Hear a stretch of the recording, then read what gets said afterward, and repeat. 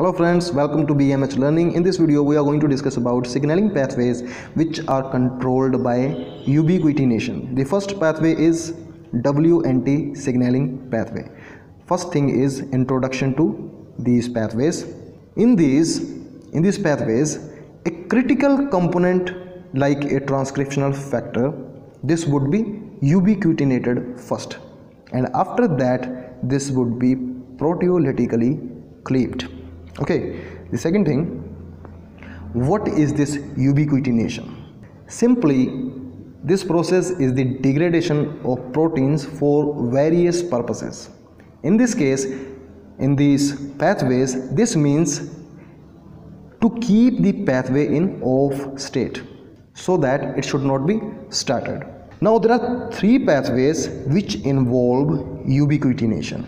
The first one we have is the WNT pathway, and in this video we are only going to discuss this pathway. The second one we have hedgehog pathway.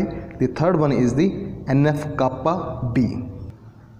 Before we discuss the pathway, I want to tell you something. Believe me, if you understand this simple concept, it would be very easy for you to grab the main concept behind this pathway. Let's assume there is a central player in this pathway named as X protein. This is a transcriptional factor which will go into the nucleus and initiate the transcription of the genes. This X protein is surrounded by a bunch of protein, or we can say a complex of protein named as Y, Z, N, P, whatever you name them. Okay, now this complex of protein is what making this X protein inactive or rendering it inactive. Now this protein is not able to go into the nucleus and initiate the transcription of the genes. This is when there is no ligand bound to the receptor. Okay, now suppose the ligand has bound. What would happen? This complex of proteins, it would disintegrate. This would break,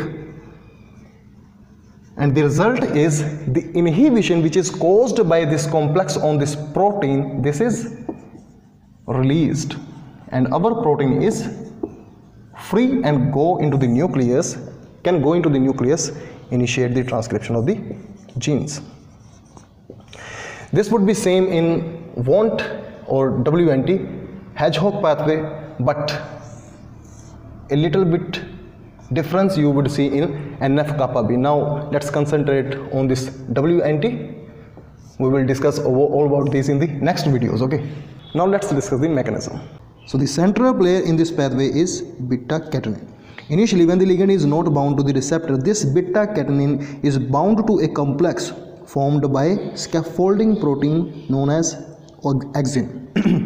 This complex contains other proteins like APC in red color and enzymes like GSK3, which is the glycogen synthase kinase 3, and CK1 or casein kinase 1. Now what is the function of these enzymes? These enzymes, they phosphorylate the beta-catenin. Okay, now this phosphorylated beta-catenin or the phosphorylated sites on the beta-catenin, they act as the binding sites for another enzyme known as TRCP ubiquitin ligase. Okay, so this TRCP binds two of these phosphorylated sites.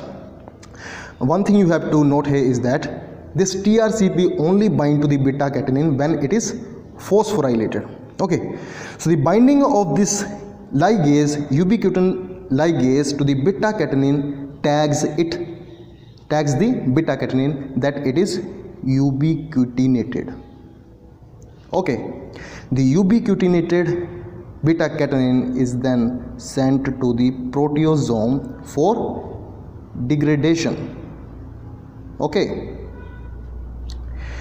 so that this degraded beta-catenin cannot go into the nucleus and initiate the transcription of the genes. There is something more to know. In the nucleus, there is TCF, a transcriptional factor which is bound to the target genes, but it is not able to function. One reason is that the beta-catenin is not here. The other reason is this grow protein, which is acting as a transcriptional repressor, and it is not allowing the transcription to occur. In the second case, the binding of the ligand WNT to the receptor frizzled or FZ and the co-receptor LRP allows the enzymes GSK3 and CK1 to phosphorylate the cytosolic domain of LRP receptor. The phosphorylated sites on the LRP receptor, they acts as the binding site for protein axin, the scaffold protein axin. So what is happening here? Axin was initially here. The ligand binding results in the phosphorylation of this LRP receptor by these enzymes. The axin comes from here and binds to these phosphorylated sites. So what just happened? Whole complex is broken. This is disintegrated. This is disrupted. Okay, these enzymes or the other proteins, they were functioning when they were together. Now this is broken.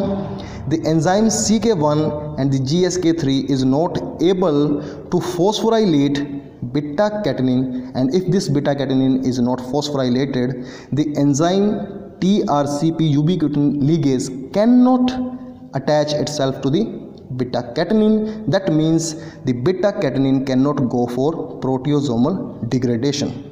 This means our beta-catenin here, it is free. If it is free, it can go into the nucleus, and along with other transcriptional factors like LGS, PIGO and CBP and this TCF, they bind to the target genes here and activate the transcription of the genes.